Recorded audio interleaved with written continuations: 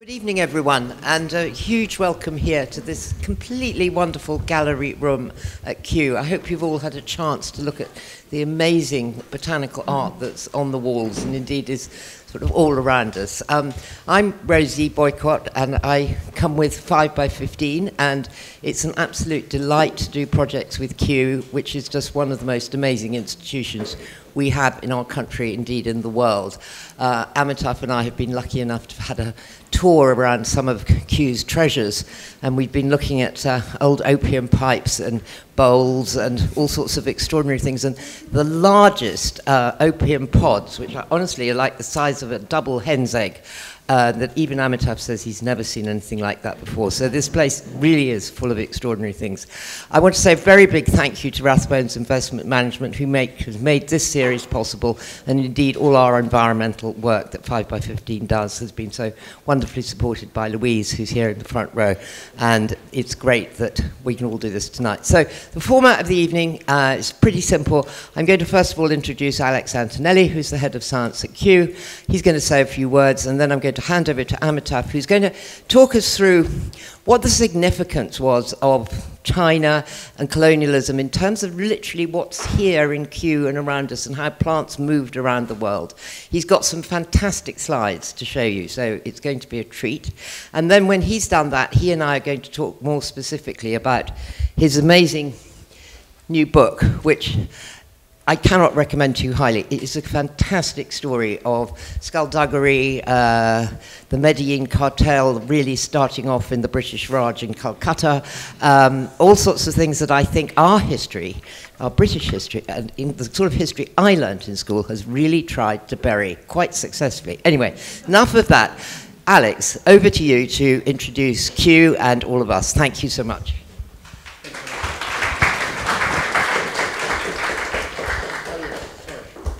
Thanks so much. Ladies and gentlemen, distinguished guests and fellow enthusiasts of the natural world, it's absolutely amazing to welcome you here to this evening where botany meets literature. And it is fantastic to be talking to you. As Director of Science, I have the pleasure of leading the work of over 500 scientists working in more than 100 countries.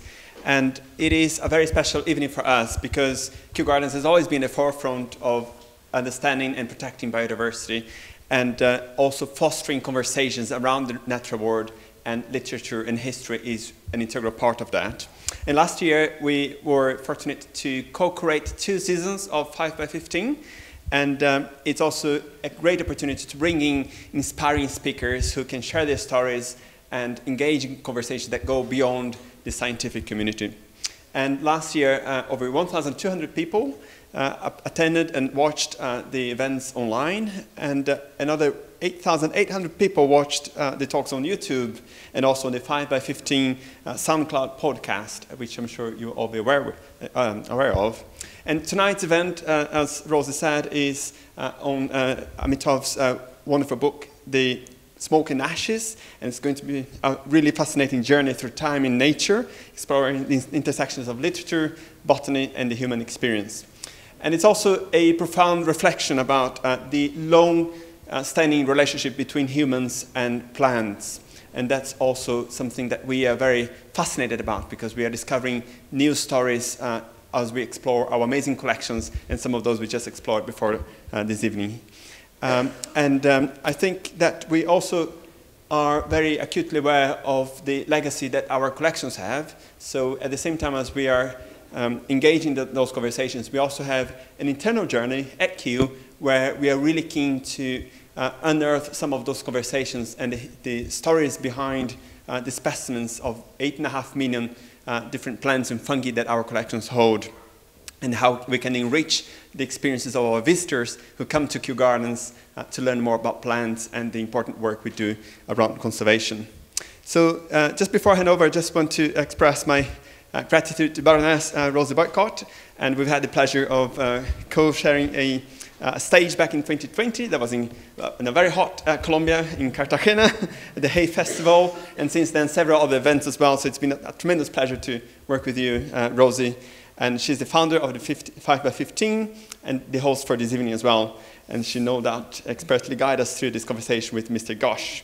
So without further ado, I'd like to hand over back to you, and listen to this story around smoke and ashes. So thanks so much for being here, and I hope you all enjoy this evening. Thank you. Thank you so much. Thank you so much. It's all entirely reciprocated. It's a joy to do things with you, Alex. So, Amitav. Everyone knows, I think, who Amitav is. He's the first book of his I read was The Sea of Poppies, which took me into the trilogy. Then I read every single thing he'd written, except one book, which he gave me today, which I still have in store.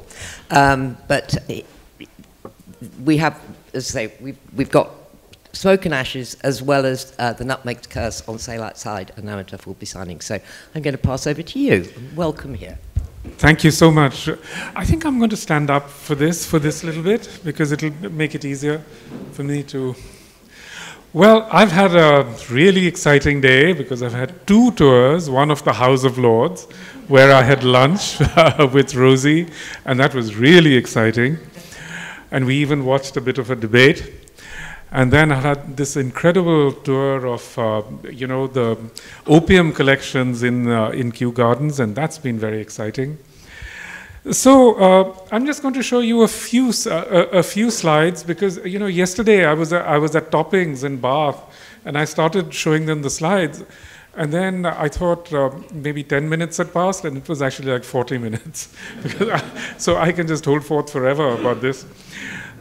But I do think that one of the distinctions of my book, Smoke and Ashes, is that it's the only short book about opium that exists.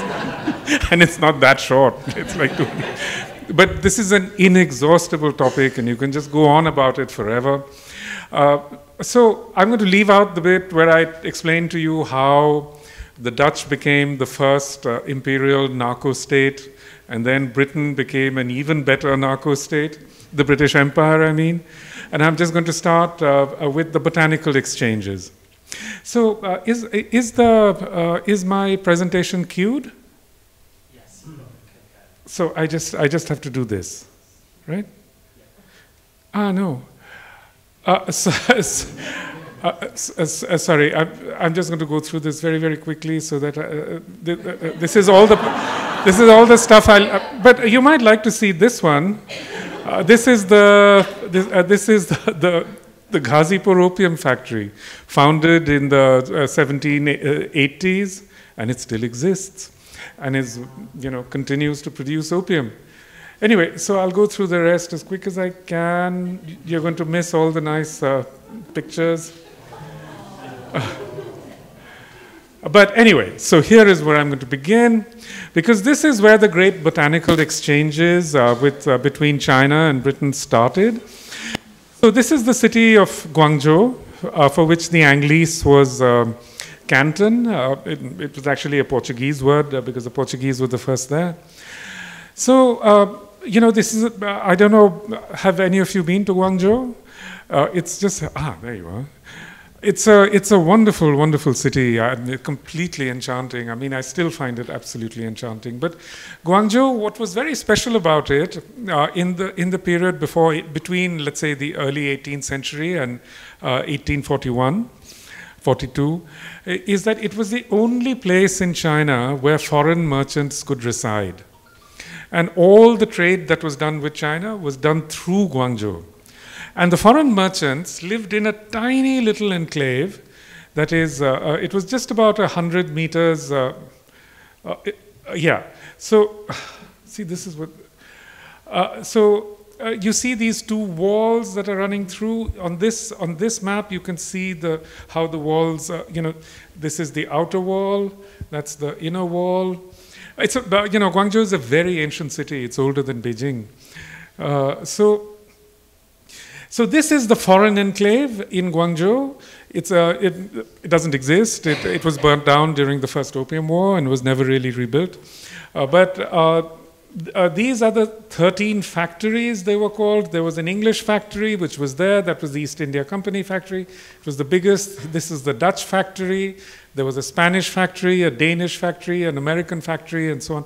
So a factory really derives from the word fattoria, again in Portuguese. It doesn't mean that anything was manufactured there.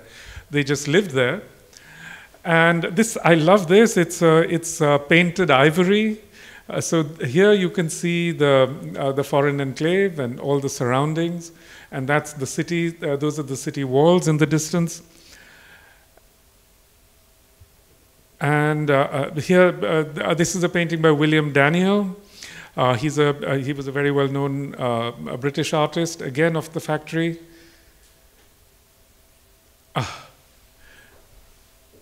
So, yeah. So, you know, in order to get to the factories, you had to go across the floating city, which is the first thing that everyone remarked on. You know, when they were talking about Guangzhou, that half the city was afloat like this.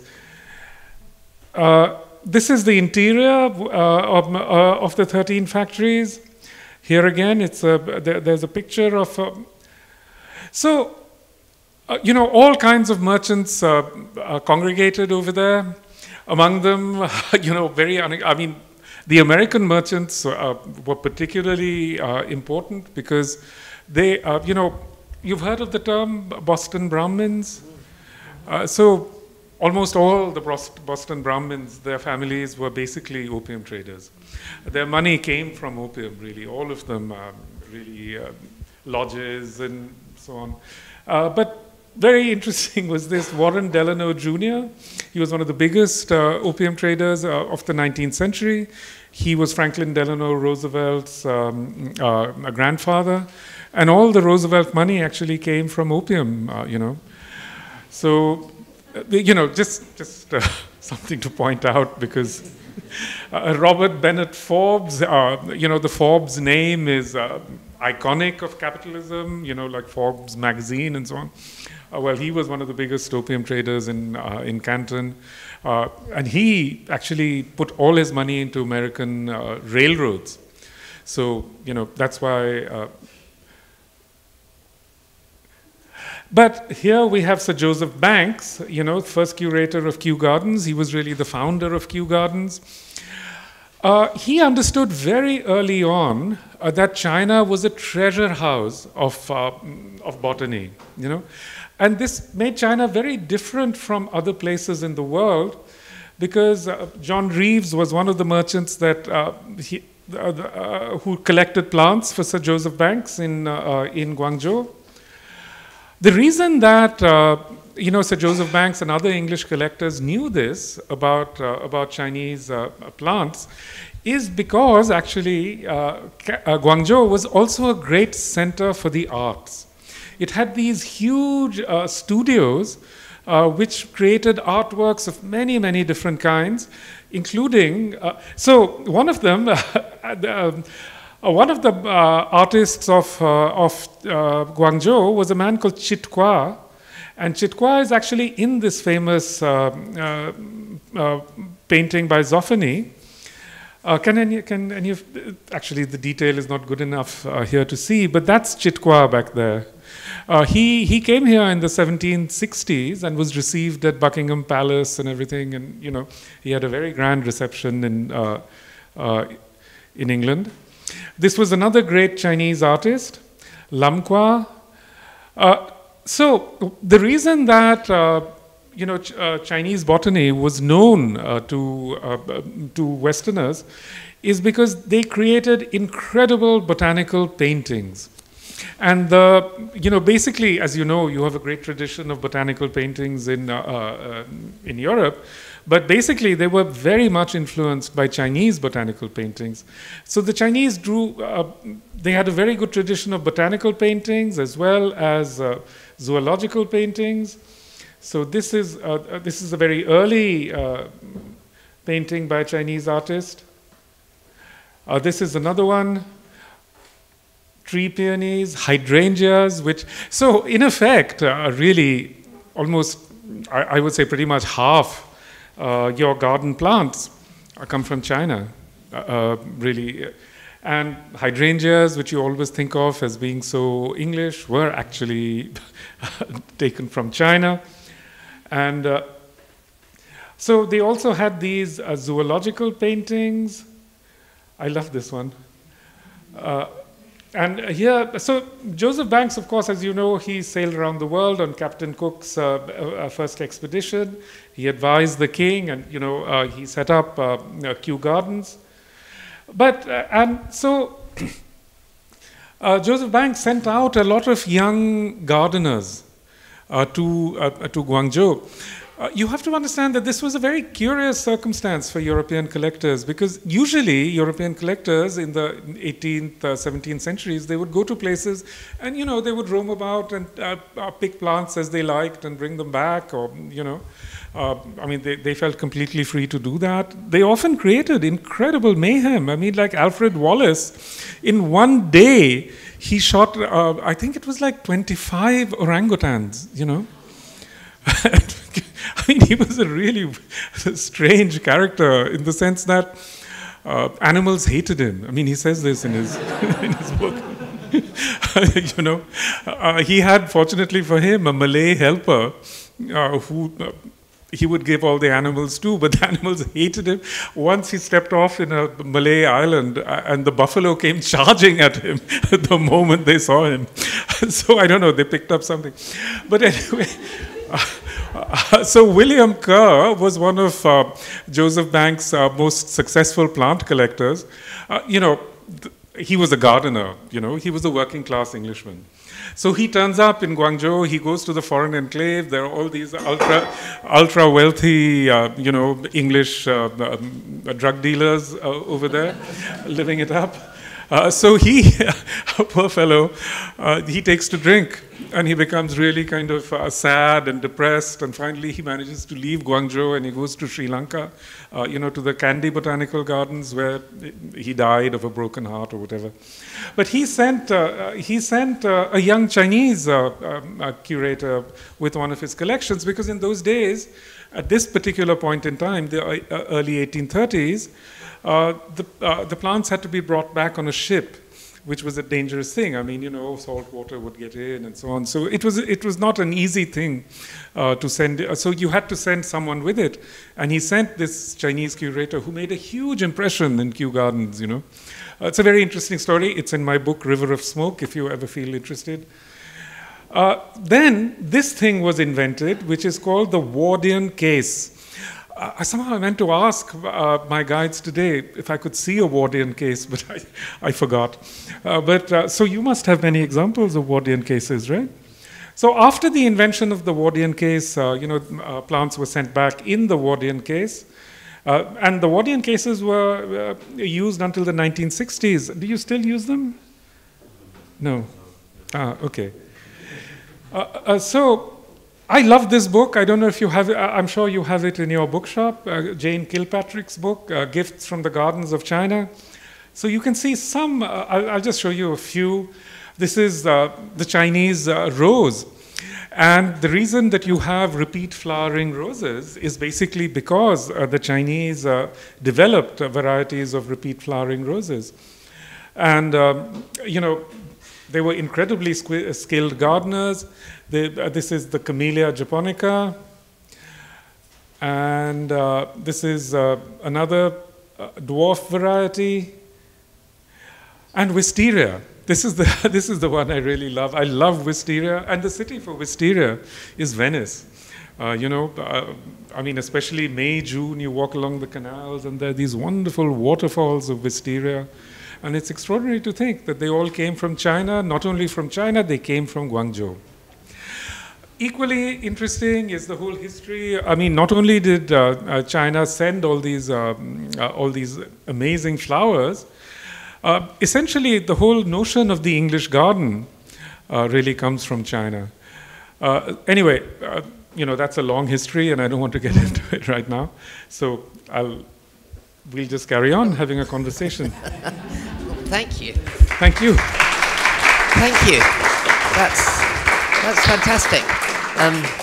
Yes, and I like the fact that we got the willow tree, of course, and that's become also over the village duck pond. A willow tree seems to be ultimately about an English village, but in fact, of course, it's very Chinese. So you started off showing us the pictures of Guangzhou.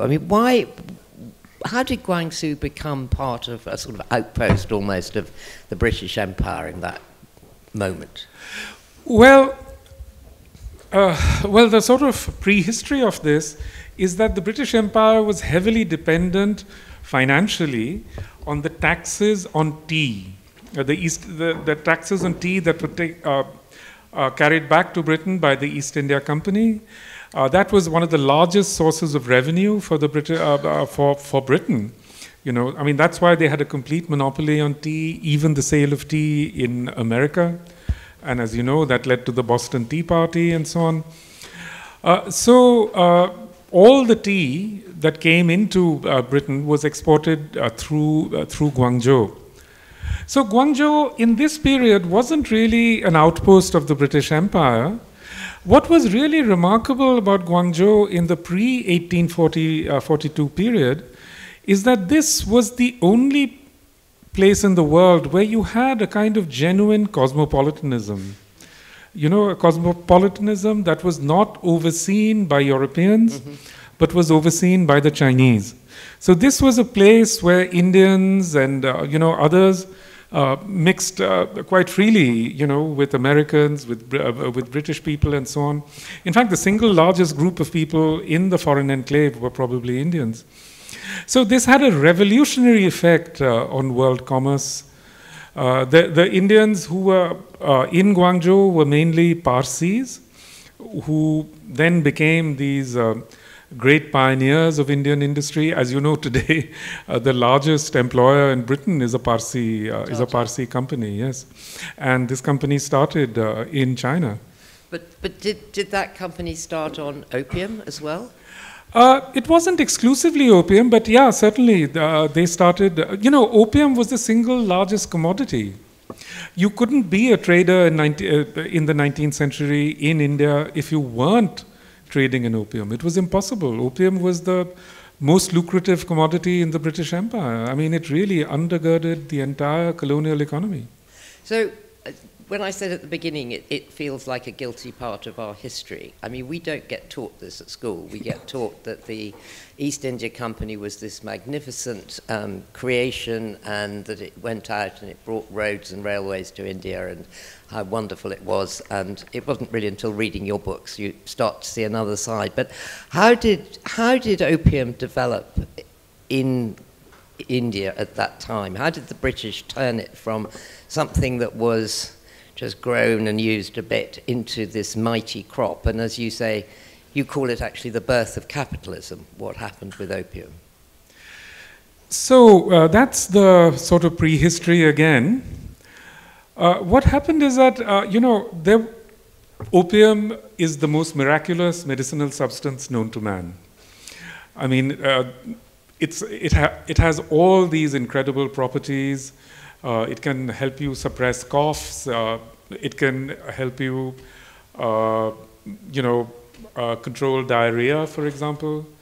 And it's the most incredible anesthetic. And opium has existed with humanity going back, 10,000 years. I mean, the oldest examples of opium that have been found are 6,000 to 7,000 years. And which means that it was cultivated for long before that, because the opium poppy doesn't exist naturally. It doesn't exist in nature. It was developed by humans. So going back, at least 8,000 years, the opium poppy was developed by humans because humans started using it for its medicinal properties. It's a completely miraculous miraculous substance. Even today, opium has so many medicinal uses that it can never be banned as such, because has anyone here ever taken an anti-diarrheal like Imodium or something? Mm-hmm. Well, if you have, that's opium. If you've taken a cough syrup like Corex or something, that's opium too. And certainly, if you've ever had an operation and been given some sort of anesthetic, that's opium. I mean, I don't know how many of you have had colonoscopies, but it's a ghastly experience, generally speaking. But I remember I woke from my colonoscopy feeling kind of exhilarated. I wanted to go dancing out of there. And I suddenly realized, yeah, they've given me an opiate, So it's a really miraculous substance. And if it's used so much today, you can imagine how important it was, historically speaking, when there were very few medicinal substances. So, in fact, a trade in medicinal opium existed really from before antiquity, you know. So a small trade in medicinal opium has always existed. And one of the places where medicinal opium was grown was the region of Bihar today. So Bihar, this part of Bihar fell into the hands of the British Empire after the Battle of Buxar in 1763. And they almost immediately declared a monopoly on the opium trade. Now, they had been learning from their frenemies, you know, the Dutch Empire.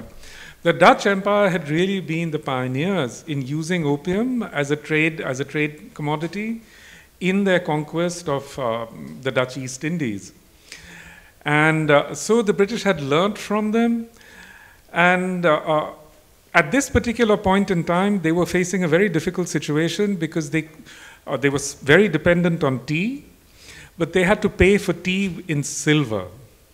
And there was a sort of shortage of silver in the middle 18th century, so that they couldn't trade so much tea.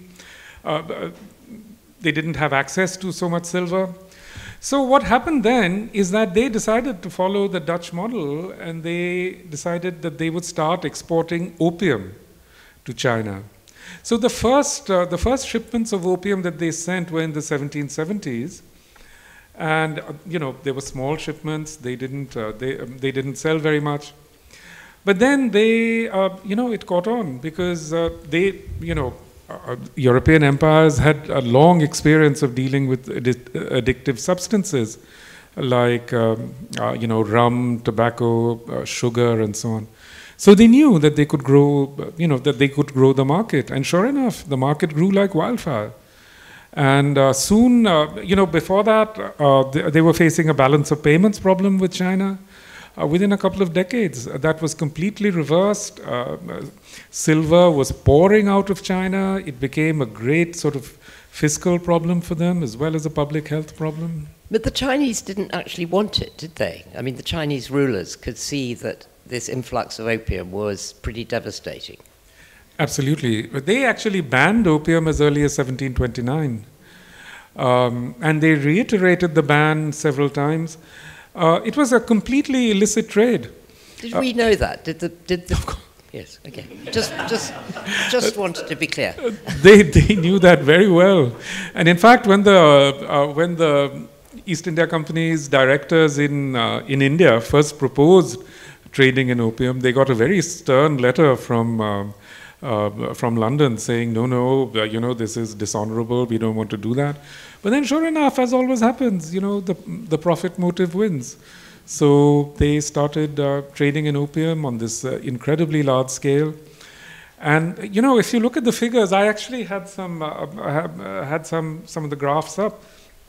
They grow the opium trade almost exponentially, you know, and which means also that so in the 1760s, after they conquer Bihar, they create something called the Opium Department, you know, which is like a kingdom within an empire. So the entire Gangetic Plain passes into the control of the British Empire, and they really create this almost this draconian plantation system, you know, where you know, British officers have absolutely complete totalitarian powers, you know, of enforcement. So the poor peasants who are producing this opium are actually producing it below cost. You know, I mean, it's a genuinely ghastly story. Yeah, so you had the opium agents, because you have a lot of descriptions of how grand they became as an opium agent. And so when you were back in, you know, when you were employed by the East India Company, was it known that you were called an opium agent? Oh yes, absolutely. Were you proud of that? Yes. I mean, you know, the opium agent was like one of the kings of the system. But below him was sub-agents and deputy sub-agents and so on. And the most famous deputy sub-agent or whatever was George Orwell's father. George Orwell was born in an opium bungalow in a little village called Motihari in Bihar. So one of the many curious things that happen is that the British are operating out of Calcutta, and it's very strongly controlled, but the Indians themselves start to see there's a lot of money to be made here, and they operate out of Western India. That's right. And so the kind of makeup of, I mean, you talk about Bombay going from being Manchester at one point to becoming Medellin. Yes. Which I thought was a great comparison. So what happened to all the Indian people who were, the Parsis, who were also getting in on this trade? I should say, first of all, it wasn't just Parsis. What happened is that the British had absolute political control of Eastern India, so they were able to declare a monopoly on opium, and they were able to enforce a monopolistic system of cultivation in Eastern India. But this was not possible in Western India, where there were some very powerful indigenous states, kingdoms and so on, especially the kingdom of the Sindhyas based in Gwalior. They managed to fight off the British for a very long time. And the British were never able to completely subdue them, even though they tried very, very hard. In fact, the Duke of Wellington's brother became a opium advisor in that region. And they tried to establish a monopoly, but they weren't able to. So the way that the opium economy in Western India grew was completely different from the way that it grew in Eastern India. In Western India, the people who were involved in the growth of this economy were all indigenous, including the merchants, the wholesalers, even the peasants who were growing opium. In Western India, they were growing it, much more profitably for themselves than in Eastern India, where in Eastern India they were producing it below cost. In Western India, they were earning quite rich rewards. So the opium crop in Western India led to the creation of a very large amount of capital. It also meant that, merchants from Western India could travel to China, and they could travel to Guangzhou. So they learned all kinds of things. They learned about, it was the same with the Americans. I mean, these young American merchants who came out to Guangzhou, they also, apart from making a lot of money, they learned about, the new industries that were arising because of the Industrial Revolution. They learned about systems of credit. They learned about currency exchanges and so on. So the Parsi merchants who were in Guangzhou, they became the absolute pioneers of Indian industry. Yes, one of the many astonishing things about your book, you reeled off some of the names of the Boston Brahmins, is this sense of how many huge, very, very financially successful big families in the world today had their origins in this particular trade. But in your book, The Nutmeg's Curse, you talk about the fact that when the Dutch took over the Nutmeg Islands and decided that they would try to own a living thing, own the trade, that somehow this tipped the world into the notion that the accepted way of doing things was Northern European, male, rich. And that sentiment was able to justify selling opium to China, and indeed justify all sorts of other things. Can you elaborate a bit on that? Because it's so relevant to today as well. So what happened with the nutmeg trade, which is something I've described at great length in my book, The Nutmeg's Curse, is that the nutmeg was an incredibly valuable commodity. A handful of nutmegs in the 16th century could buy you a house in Amsterdam. It could buy you a ship. So, wow. And the nutmeg is endemic to a tiny archipelago, so small that you can't even really see them on a map. It's called the Banda archipelago. It's in the Malaccas, now the province of Maluku in Indonesia. It's actually closer to Australia than to let's say, Java. So this tiny, tiny place was growing this incredibly rich resource, or a commodity. Though they didn't see it as a resource or a commodity, it was a part of their lives. It was. So the Bandanese became very skilled entrepreneurs. They were sailors, they were merchants, and so on. But as soon as the Europeans entered this part of the Indian Ocean, they wanted to establish monopolies. on all kinds of trade goods. So they wanted to establish a monopoly on nutmeg and on cloves, which were also endemic to these islands, but to another set of islands in the north. So what they did, the Dutch were particularly ruthless. From 1600 onwards, they tried to impose a monopoly on opium. They forced these treaties on the Bandanese, and the Bandanese resisted. It was this was, as it were, their familiar. The nutmeg tree was their familiar, which had guided them through history and so on. So they resisted. So in 1621, the Dutch Governor-General, a man called Jan Pietersen Koen, took a large fleet and went to the Banda Islands and essentially exterminated the Bandanese. About 1/3 were just killed. Another third were driven into the mountains where they perished of disease and so on.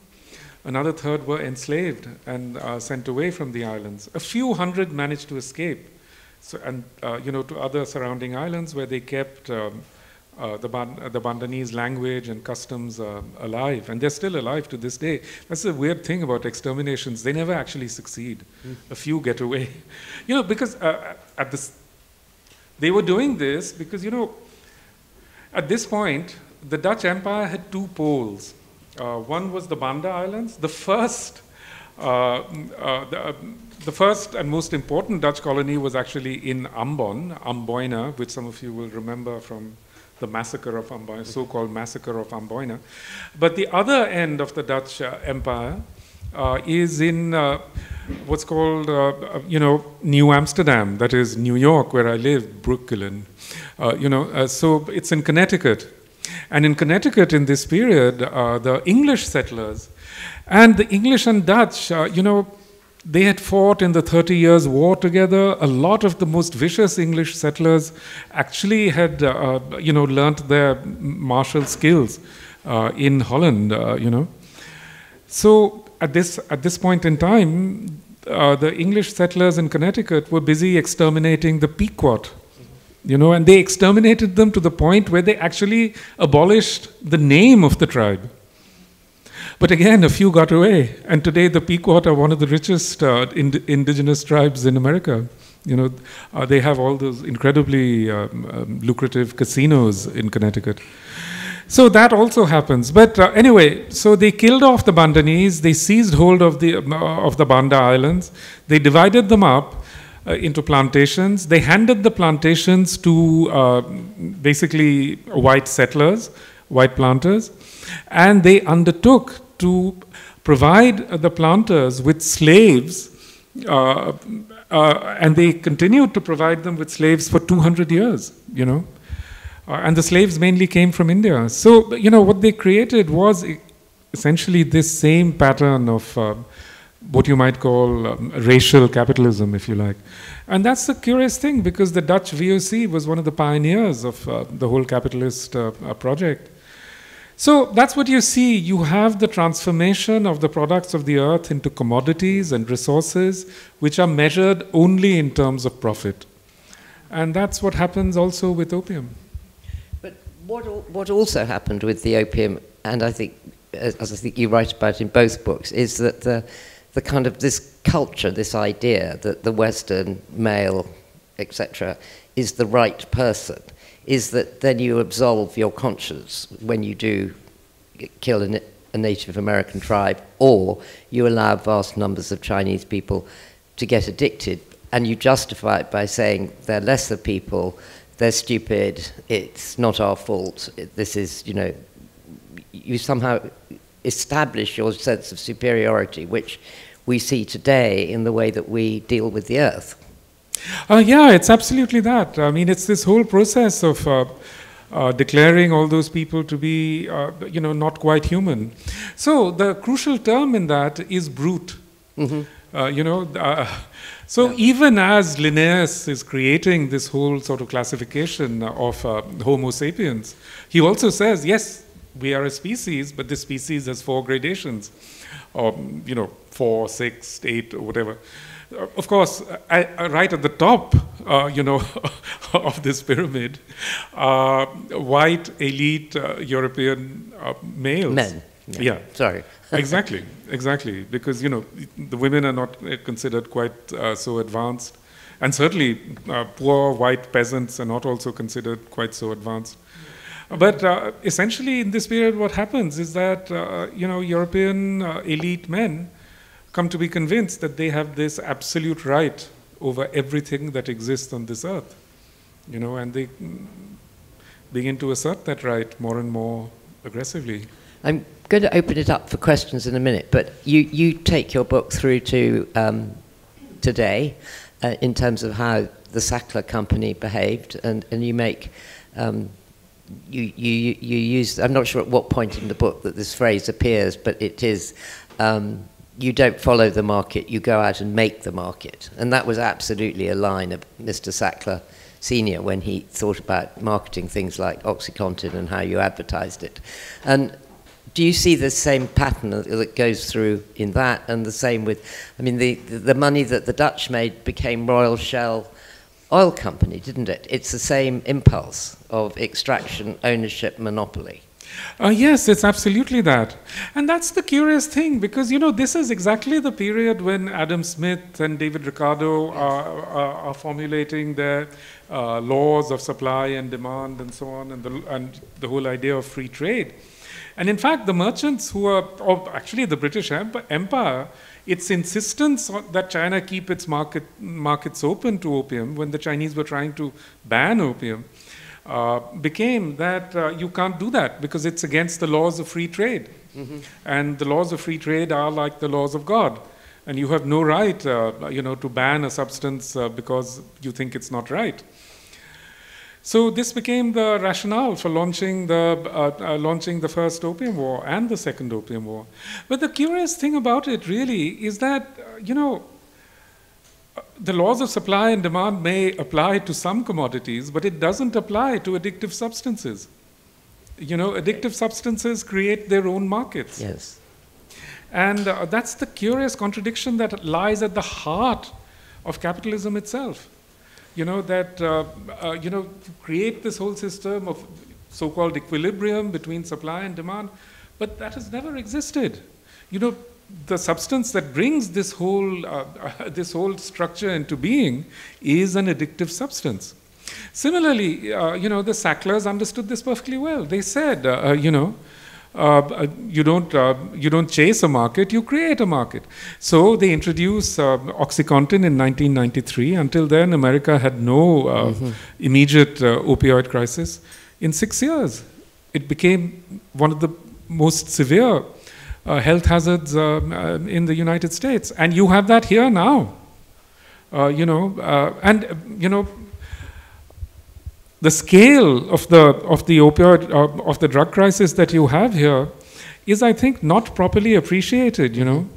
I was doing a program with an English drug expert, and what she was saying is that now 1 in 9 citizens of the UK are either addicted or have some sort of dependence on on addictive substances of various kinds. And the worst part is that these substances now change so rapidly that it's almost impossible to control them.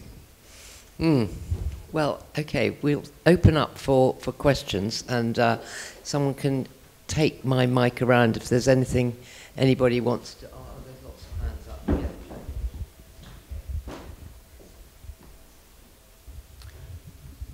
I was interested in what you were saying about the British creating a market in China or forcing sales of opium on them when they were growing opium in India. What steps were taken to either promote the sale of opium in India or to restrict it? That's an interesting question, because as anti-opium sentiment grew inside India as well as in Britain, they would regularly create systems that were meant to restrict the circulation of opium. But in fact, the opium department had its own opium outlets inside India, and these outlets were meant to be profit-making. So even when restrictions were imposed, their local opium agents found ways around them and continued to market opium on a very large scale. So, this also happened in the Dutch East Indies. So they created various, as they call them, opium regimes, as it were. But in fact, once you set up a system which is meant to earn you revenue, it becomes impossible to actually restrict that source of revenue.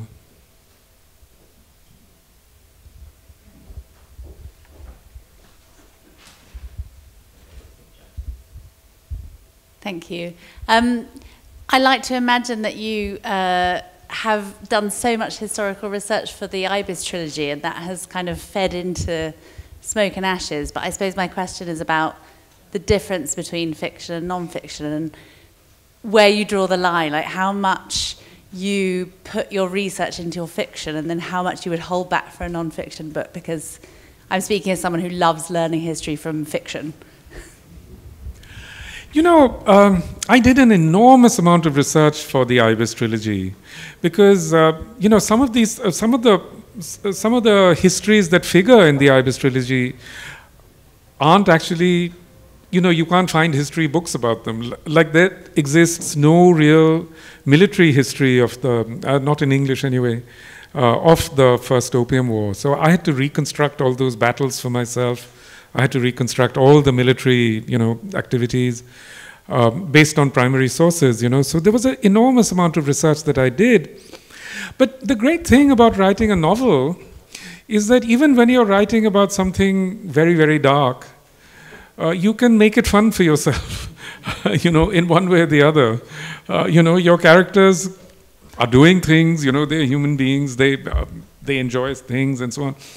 And that was very important for me, and it made it possible for me to write, the Ibis trilogy, which was really about terribly dark things like the indenture, the opium trade and so on. And when I finished it, I had this enormous amount of material on my hands, and I thought, my wife encouraged me. She said, "You should write, you should put all that material together." And in fact, I thought, okay, maybe I should do it. And my agent, who is here today, got me a contract for a book. And I thought, and I started writing it. And I had a go. I wrote, a lot of it, like maybe half. And then I thought, no, I just can't do this. I hate this. I hate writing this. It's so horrible. It's a story without anything redeeming in it. And I canceled my contract. And I returned all the money, and I thought, I'm done with that, thank God.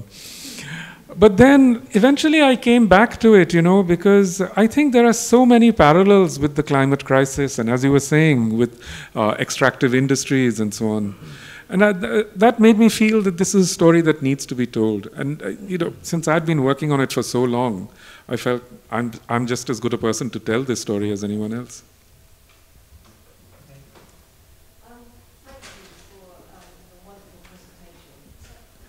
I was really excited about your approach to the entanglements of history and how you're knitting up all of those different storylines, if you like, all that, about the British Empire, about the opium trade, and about obviously other things that are going on, and how it relates to the sort of entanglements that we currently have.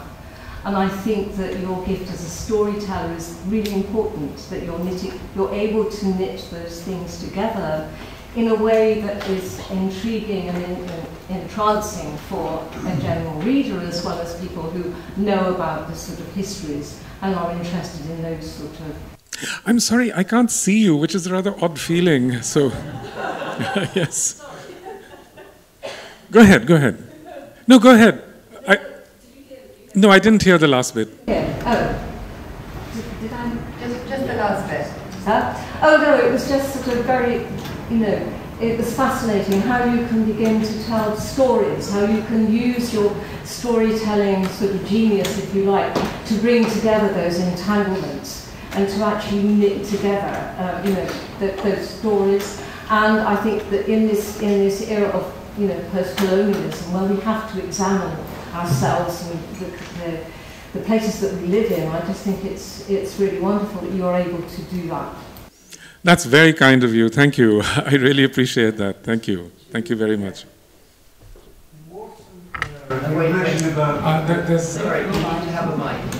Shall I ask one? Yes. Yes, and then we'll come to you next. Okay, sorry, we're recording it. So one thing I was struck by reading your book, your wonderful book, was that it can be read through many lenses. And one of the lenses I was reading it was the decolonization lens. And I come from India, where there's a lot of talk about decolonizing yourself all the time in service of you know, right-wing majoritarianism. So I'm just curious as to what your thoughts are on the whole subject of decolonization, which probably runs through many. It's a theme that seems to run through many of your books. Yeah, it's a strange thing because you know, I've been thinking about colonialism, and you know, when you think about colonialism, you have to think about decolonization as well. But the instrumentalization of decolonization or decolonial thought in service of majoritarianism is something I find absolutely repellent. It really disturbs me, and I think it misrepresents everything, and it's creating all these bizarre right-wing narratives in India. So I don't want to have any truck with that. At the same time, you know, I don't think in my book, in this one, you'll ever see the word decolonial or anything like that. So I generally try to steer clear of that jargon while trying to, you know, as it were, tell the story as best I can.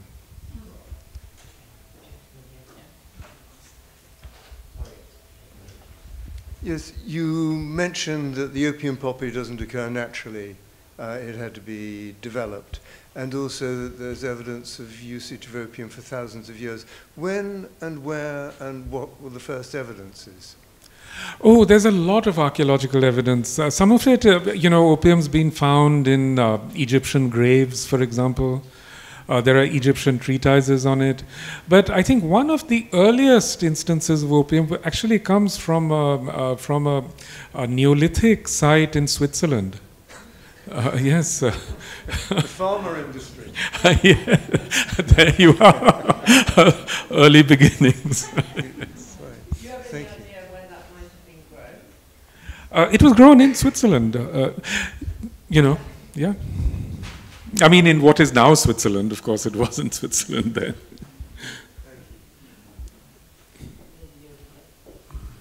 But, you know, it's also mentioned by Pliny. It's mentioned by, you know, a whole host of... Hello, thank you for wonderful paper. Thank you. I have really a comment that's kind of a footnote to the two parts of your paper, which was the first one about plants and botany, and the second one about opium. And in that, I've been doing some research on William Kerr. Oh, really? And also on Ahe, the Chinese gardener. Ah, wonderful. And a new source on him.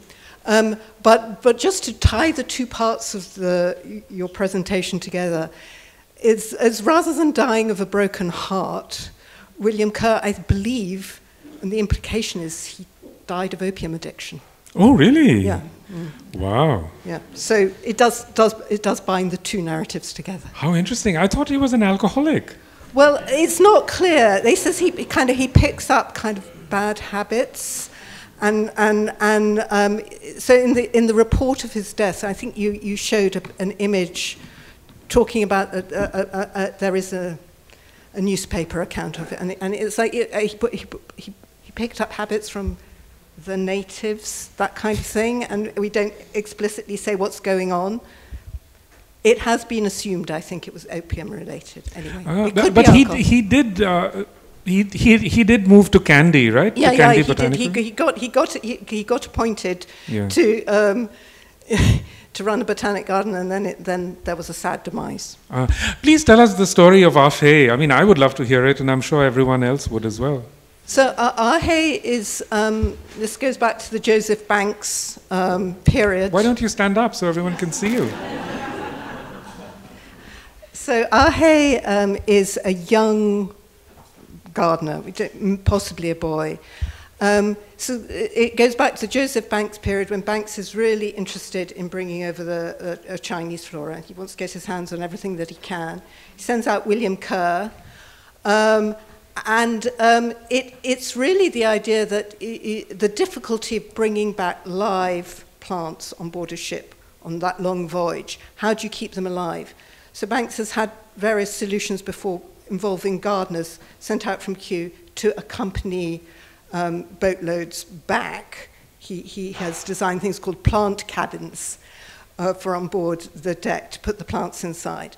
But for the first time in China, because the Chinese are so associated with gardens in his mind, I think, he asks for a Chinese gardener to accompany a boatload, a cabin load of plants back to Kew.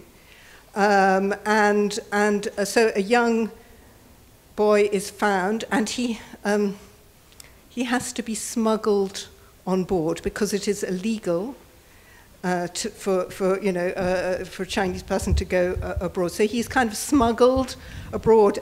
There's a wonderful account of his kind of the way he leaves, like his clothes are sent in one trunk, and then he, through lots of diverse means, he gets on board. I think he probably gets on board at, is it Lintin, where all the opium stuff happens. So he's sort of smuggled on board, and he comes to Kew, and he spends 6 months at Kew before he can get a voyage back with another plant load of kind of fairly common garden plants from Kew that are going back to sweeten up the Hong merchants, the very grand merchants, Chinese merchants who control the whole industry.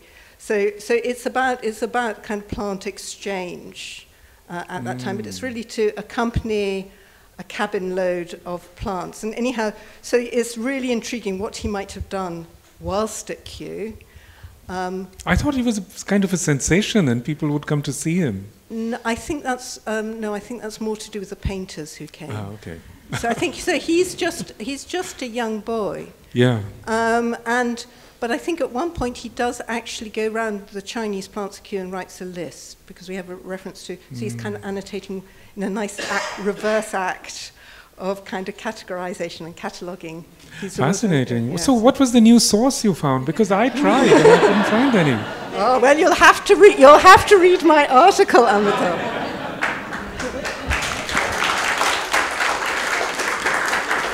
Are there any other burning last questions? Well, can I get the mic back? Thank you all so much for coming. That was fantastic, Amitav. That was a real gallop and canter through an awful lot of wonderful history. And you are an extraordinary writer, and I feel very privileged that we're here in the room with you tonight. And thank you again to Louise Willows for the support from Rathbones, and thank you, Alex, and all the crew here at Kew. It's an absolute pleasure to do things. Do tune in a couple of weeks too. We have another one in our series. We're looking actually further into colonialism with Andrea Wolfe and Sadhnath Sanghera, whose name I can never get right, who really have written a lot about the way plants traded and plants moved, and we're going to be doing an online seminar. So books available outside, and you will be signing them. And if for anyone who hasn't read the Sea of Poppies trilogy, the Ibis trilogy, I cannot recommend it too highly. It is, I learnt more from that book than I think from any other. And I love learning history through fiction too, especially when it's fiction like that. So it's great that you're here. Congratulations on the book. Thank you so much. Long may you keep writing. Thank you. Thank you so much.